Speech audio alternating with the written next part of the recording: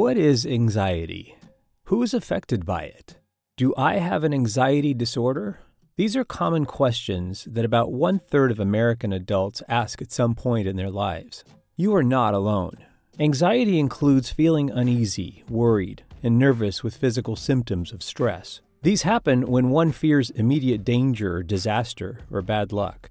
Anxiety is a very common and normal way people react to stress. In fact, it can be good in some situations, like letting us know when there is danger and helping us get ready for certain situations.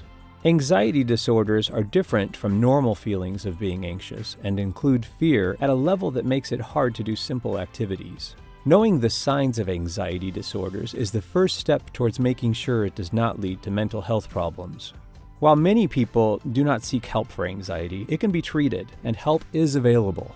Anxiety disorders include generalized anxiety disorder, phobias, social anxiety disorder, panic attacks, and separation anxiety.